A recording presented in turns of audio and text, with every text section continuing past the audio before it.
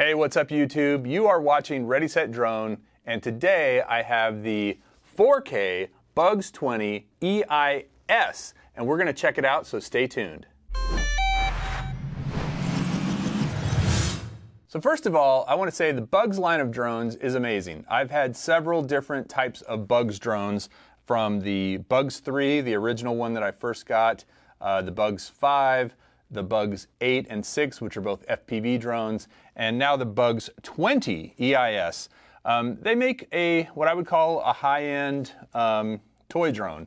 Now, maybe this is even more than a high-end toy drone. I don't know. I haven't flown it yet. But this one is supposed to have 4K, and I'm guessing the EIS stands for Electronic Image Stabilization, which it claims to have on the box. Okay, I got my double A's in here. Going to go ahead and close this up, and let's see. Looks like the on-off switch is over here on the side, and you get this nice little LCD display. Check this out. Oh, yeah. So let me go ahead and see if I can connect to the drone via the app. So I will go into my Wi-Fi. All right, and there's my live view of the camera. Camera tilt is right here. Camera tilting down. Camera tilting up. Pretty smooth. I think I'm all ready, so I just need to put the props on. Let me turn it off and let's see how difficult that is actually to do. And there are 4 little caps here. And it does come with a spare set of these. And it does come with instructions on how to put the props on. And there's an A prop and a B prop. So that's a B prop. And that's a B prop. So it's going to go diagonally. And that is a B prop. So we don't need that. That is a B prop. So these must be A's left over. That's an A, and that's an A. And they do have a little tiny, you really can't see it very well, but there's a little tiny marking that says A or B. Yeah, I mean, quick release is just such a standard these days, but I haven't had to do this in a while, so hopefully I won't break any props and have to change them out in the field. But they do give you a screwdriver to do that with. You do want to get these down. Don't over tighten them and strip them, of course, but tighten them enough so that they feel pretty good in there, pretty tight. Okay, got the 4 props on, and the app is downloaded onto my phone. So we got that. We've got battery in the remote control. We've got the batteries charged, the 2 batteries. Again, thank you for including 2 batteries. And I think we're ready to go. So let's go out and give it a test. Okay, so the Bugs 20 EIS is all set up. I've got the app downloaded. I've got the batteries charged. Everything's ready to go. So we're gonna take it up for a flight. Now, one thing that's really important with these drones is to make sure that you calibrate the compass. I did that in the app already. I might go ahead and just do it again to demonstrate. But as I said before, I really like the fact that this comes with 2 batteries instead of 1. So I've got 1 battery right here. Go ahead and slip that guy in. So now I can see right now that I have full battery on the remote, and the quad is not on yet, so I'm going to turn it on.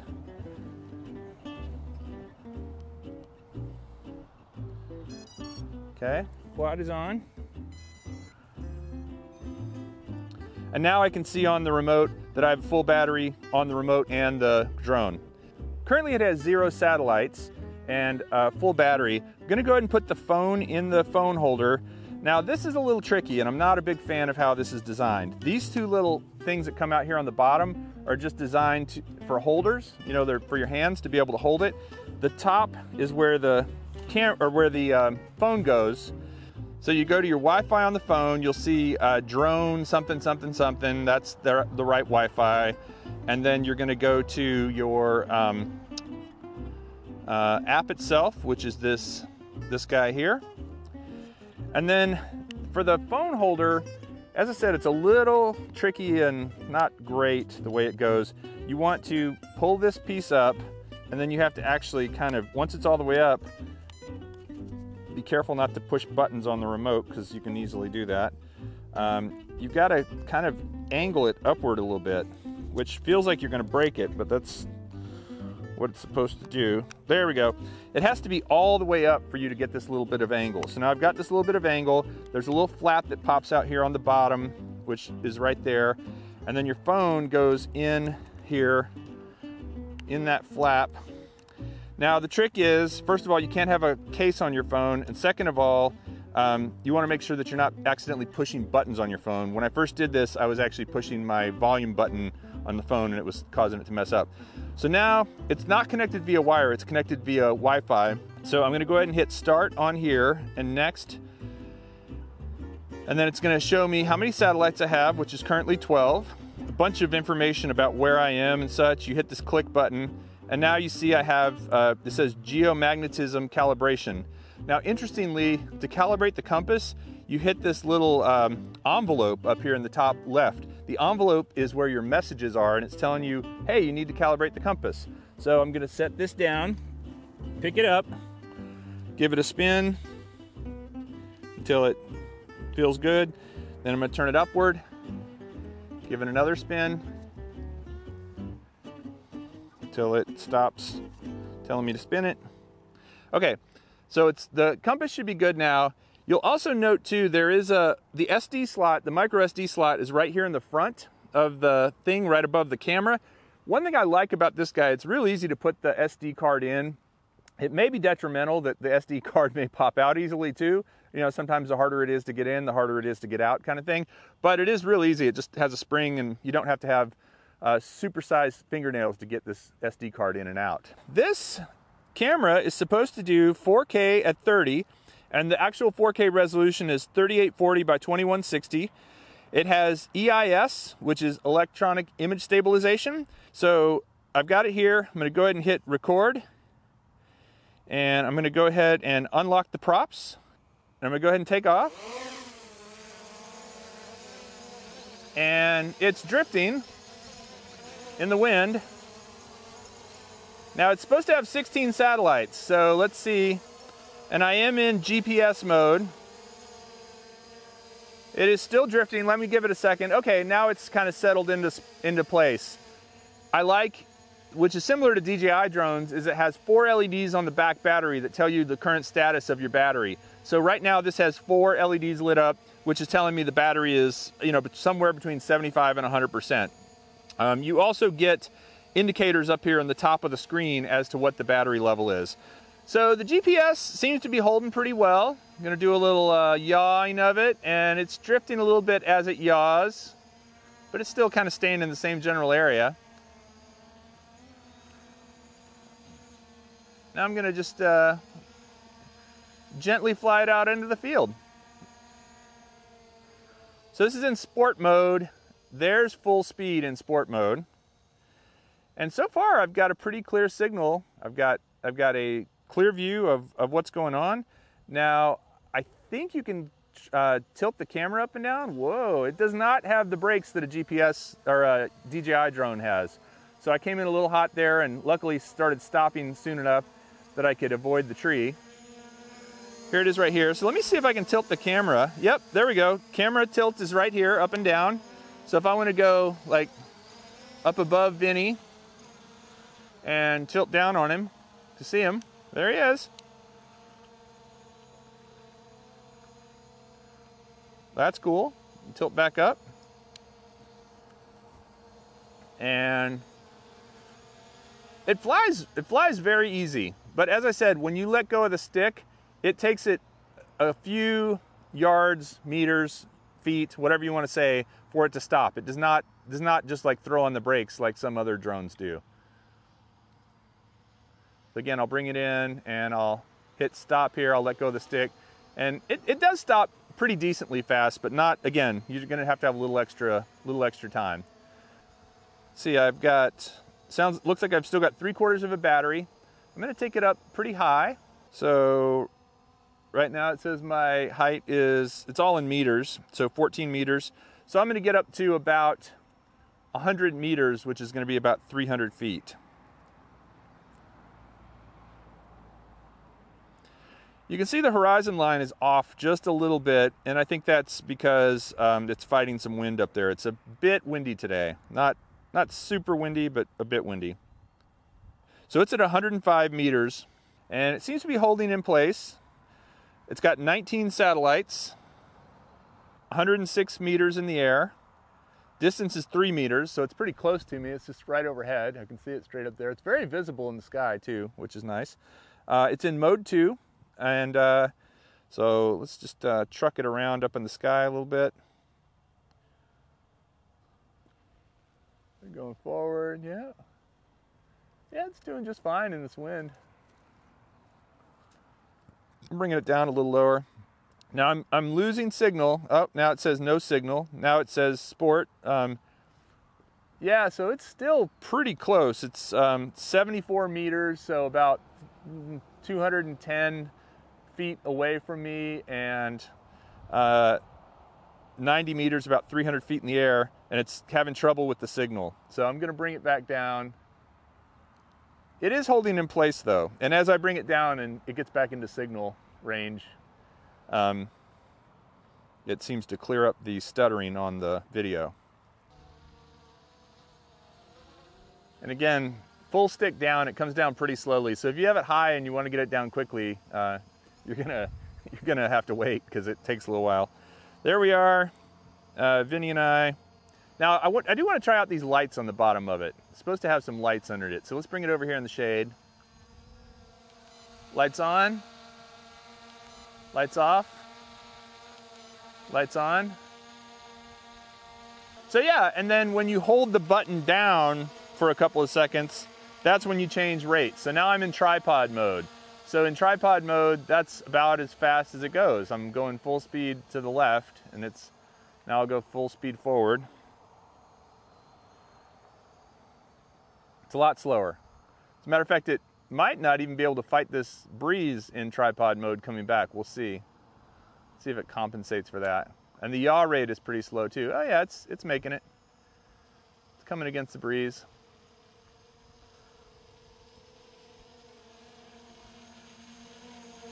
Whoa, whoa, whoa, whoa. Okay, slow down there, buddy. There are also a variety of shots it can do, which I guess I could try. I'll try the, it has headless, orbit, and follow me, which I'm kind of glad it doesn't have too many. Like those shots are always a little iffy on these more low-end drones, whether they're gonna work or not. But those three are pretty solid. So let's try the headless mode real quick and see how it does. And then we'll try the orbit and the follow me as well. So I'll go ahead and unlock the motors, take off. I'm gonna put it in headless mode, swipe to enter headless mode. So now, if I push the stick away from me and I rotate the yaw at the same time, it's gonna just keep going away from me while it rotates. So I'm gonna go ahead and push the stick left in headless mode and push the yaw right, and you're gonna see it's going in a straight line, and yet it's rotating as it goes. So that is what headless mode does. It basically makes left always left, right always right, forward always forward, and backwards always backwards. When you're not in headless mode, it can get a little confusing because sometimes if the drone is facing towards you, everything's backwards. So I'm gonna bring it back over here. I'm gonna take it out of headless mode, and I'm gonna try follow me. So for follow me, I'm gonna flip this camera around. All right. All right, now I'm in follow me mode. I had to take it out of tripod mode in order to get in follow me. It'll follow me. Not any, just walking.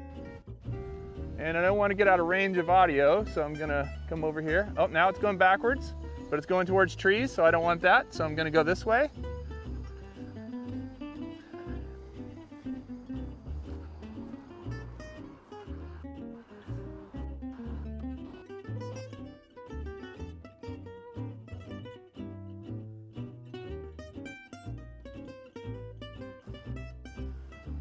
Okay. Well, it did follow me pretty well. I'm going to take it out of follow me mode. I'm going to bring it closer to me and a little higher. And now I'm going to try orbit. So let me aim down the camera a bit more and go into orbit flight. And it should be higher than the road. It shouldn't be going over the road. So it's kind of just orbiting from where it was. Oh, the lights are on. I just turned them off. Huh.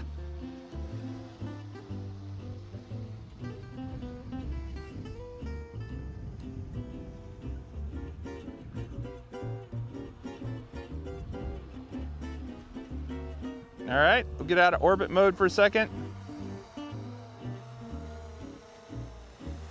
Bring it down.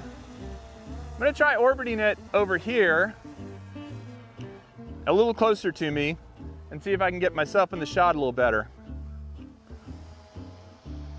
Okay, so there I am in the shot, pretty much centered up. So we'll go into orbit mode and see if it does it.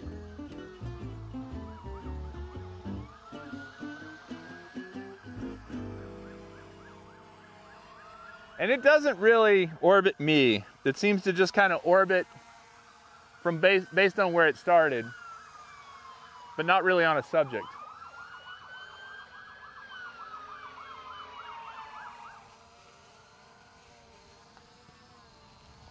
All right, I'm gonna go back into follow me one more time and walk back over to where I was.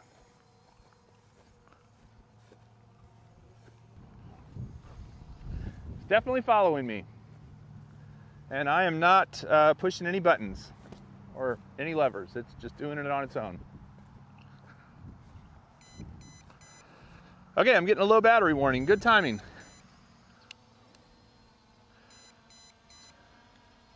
I've still got it in headless mode, I think. Nope, take it out of follow me. All right, here we go. I'm gonna bring it in for a landing.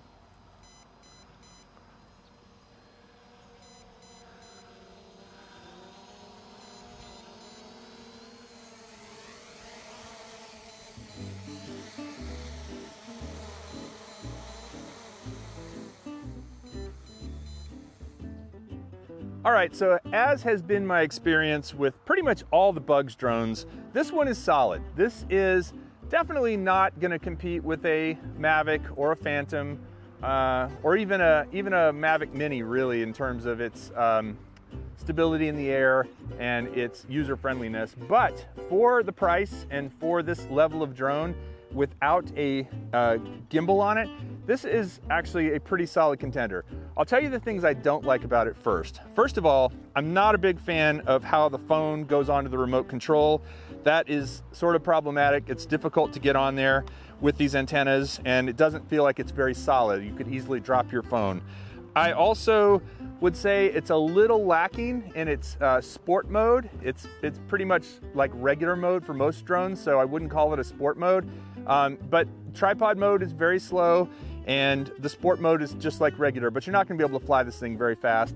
And then finally, the range on it is not that great. It's, you know, I had it about 300 feet away, or 100 meters, 100 yards, and it started losing signal. So you don't expect to fly this very far. You're gonna have to stay close.